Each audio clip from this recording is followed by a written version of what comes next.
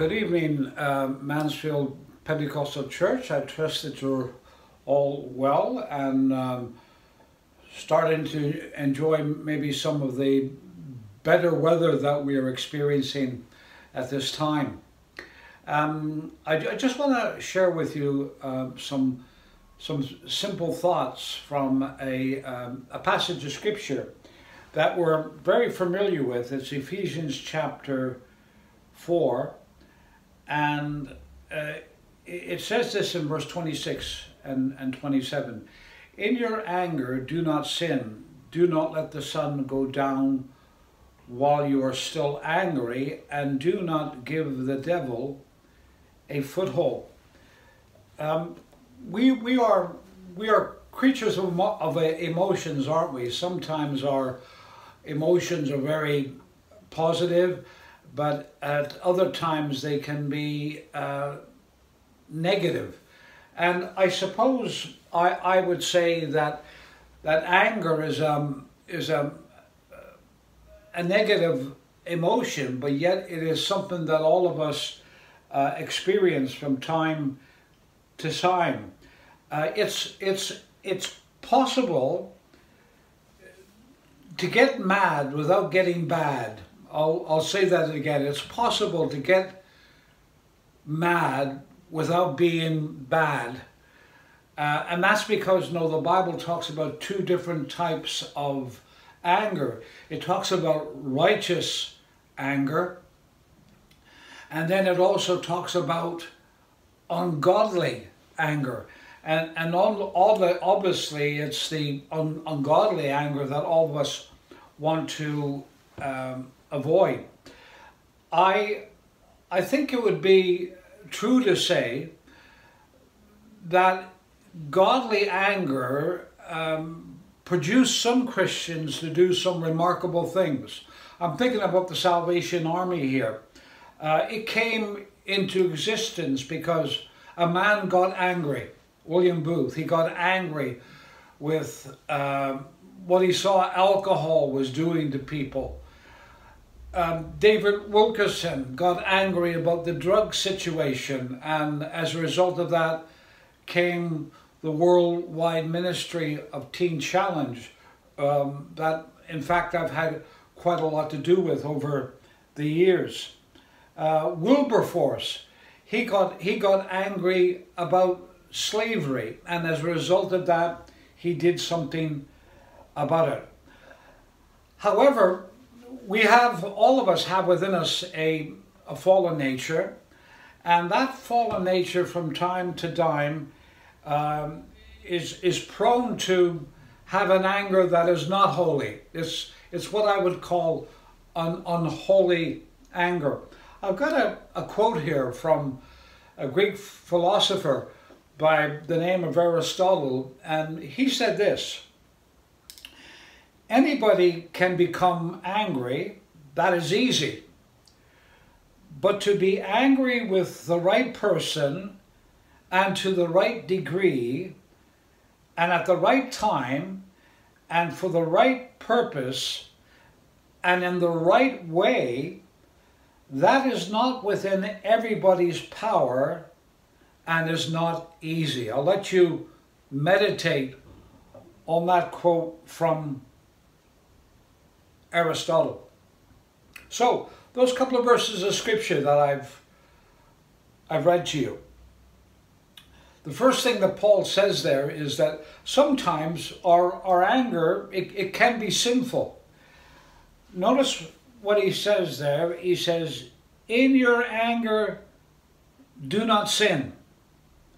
Do not let the sun go down while you are still angry. This sinful anger is something that we need to avoid. It's a kind of a feeling of resentment or bitterness that we direct towards somebody, and that could be for a range of different things. Sometimes we get mad with a person because they rub us up the wrong way. Sometimes we can get angry with the traffic lights, can't we? At least I have. Sometimes we can get angry with a person when We are jealous of what they have and what we don't have. People aggravate us. They rub us up the wrong way. And that produces within us an anger which is not righteous, but it's a sinful anger. Maybe you might remember the Incredible Hulk. That it was a television series, I think, back in the 60s, and it's been made into a movie on a few occasions. But whenever he got angry, wow, well, things just went haywire, didn't they? People who fly off the handle always have a bad landing. I'll say that again. People who fly off the handle always have a bad landing. In his classic book, I read this book many years ago. It's a book called None of These Diseases. It was written by a doctor by the name of McGlade. And he tells us in this book, and I believe it to be true, that repressed hostility can cause illness within us. So for our health's sake, it's not good to be perpetually angry with people. One paraphrase version says, if you are angry, don't sin by nursing your grudge. Why? Because that sin will poison your whole spirit, and it will enter into your body, which is the temple of the Holy Spirit, and he will be grieved. So Paul gives us very sensible advice here. He tells us to cast aside unholy anger and replace it with righteous anger. He says, discard it like you would an old garment and put on the new person that has been created in Christ. And so, the first thing I want to say is sometimes our anger can be sinful. Secondly, anger must be dealt with swiftly. Back to verse 26, where it says, don't let give the devil a foothold, don't let the sun go down on your wrath. Here Paul tells us how to deal with anger. He says, don't let it smolder. This obviously doesn't mean that we can stay angry with somebody until the sun goes down and we can say, well, the sun hasn't gone down yet, so I'm going to still be angry with that person. because if you lived in Greenland, then you may have to wait 3 months. Me and Matthew, going back a few years ago, we went to Iceland, and we went in, actually it was just around about this time of the year, and the sun doesn't go down for about a 3-month period.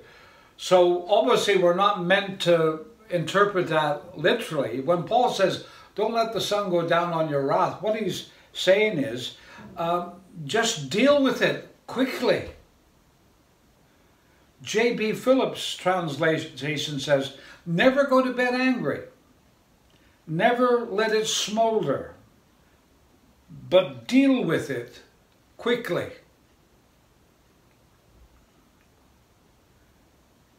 Sometimes not letting the sun go down on our anger means that we have to be reconciled to someone, or we have to forgive someone.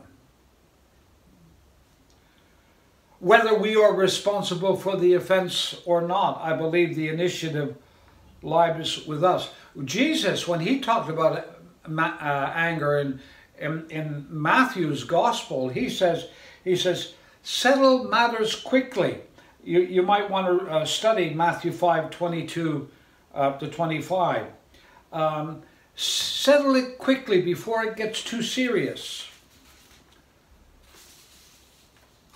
I have seen this being played out so many times. I've known Christians who've held on to anger towards other Christians for literally years. Literally years. So, ponder on these thoughts, won't you? The first one being, sometimes anger can be sinful, and anger must be dealt with quickly. And the last thing I want to leave you with is this. Satan can take advantage of our anger. Many years ago, I remember this, especially as a teenager growing up in Northern Ireland at the time of the Troubles. But the IRA once had a motto which went something like this: England's difficulty is our opportunity. And then in February 1991, during the Gulf War, the IRA exploited the fact that the cabinet was totally preoccupied with the Gulf War, and they launched a mortar attack on number 10 Downing Street. Now, I'm going to say this, and you obviously know it's true. Satan is an opportunist.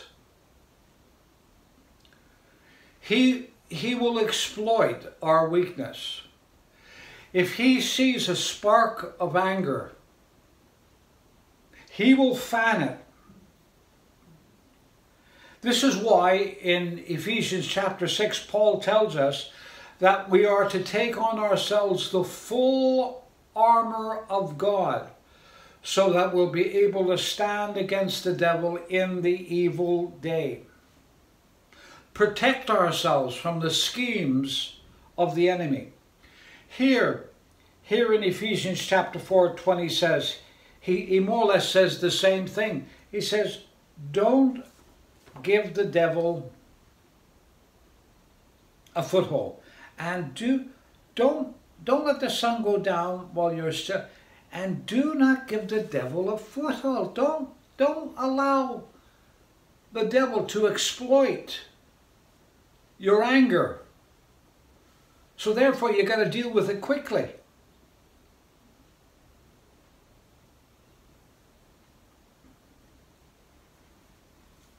If our tongues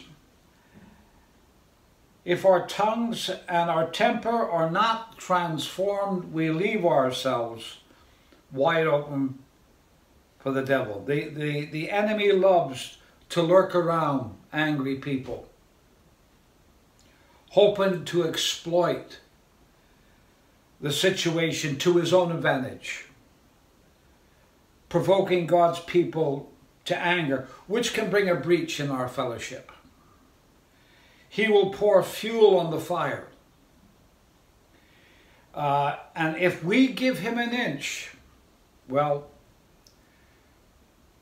he'll take a mile. He'll drive a wedge between us. We don't need to help the devil. The obvious answer is because the devil seems to be doing okay without us, so let's not give him any additional help. The devil can access a church, he can get a foothold, because we have not dealt with an issue quickly. So anger is the most troublesome emotion for a Christian to handle at times, and it can become the curse of personal relationships. So as I kind of wind up this little talk,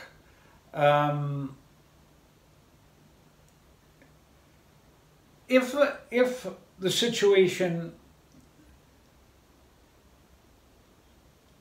demands to be angry, never do it in a sinful way. Deal with it quickly. Those thoughts again, sometimes our anger can be sinful. Sometimes anger must be dealt with quickly. And then Satan takes advantage of our anger. Maybe you'd like to ponder on this verse of scripture in your group tonight, Psalm 119 and verse 53. See what it says about God's anger. In actual fact, righteous anger, and I'll leave this with a thought for you to ponder. Righteous anger is compatible with God's righteous anger. That's a thought I want you to think about. And a question I want to leave with you is this. Do you think there's a fine line? Is there a fine line between righteous anger and unrighteous anger? Is there another question you might want to talk about? What is it that's going on in the world and in society today that causes you to be angry? So, don't be angry.